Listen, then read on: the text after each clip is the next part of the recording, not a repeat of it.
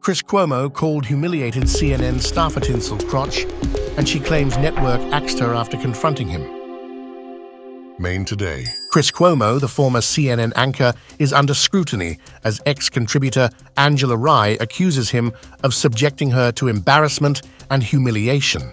Rye alleges that Cuomo's response to her New Year's Day 2021 bikini photo, "Happy New Year, Tinsel Crotch," led to the termination of her contract when she confronted him.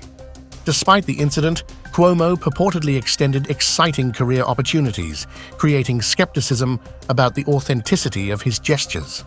Rye posits that Cuomo might have played a role in influencing CNN's decision not to renew her contract, contesting the network's explanation of a shift towards COVID coverage. Expressing disbelief at CNN's reasoning, Rye points out the subsequent hiring of 2 black women at half her contributor rate. She believes Cuomo's influence may have been a factor in her dismissal, highlighting the complexity of the situation due to her prior amicable relationship with Cuomo.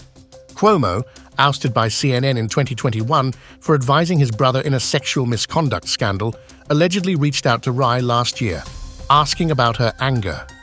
Rye, on her podcast, admitted to feeling upset but regretted not speaking up earlier, citing concerns about financial stability and potential damage to friendships. Describing Cuomo as brutally cold post her contract non-renewal, Rye also reveals an incident from 2005 where Cuomo's former ABC News boss, Shelley Ross, accused him of sexual harassment. Cuomo responded by acknowledging the interaction but emphasized its lack of sexual nature. Like this video, subscribe, and stay tuned for the latest celebrity news updates.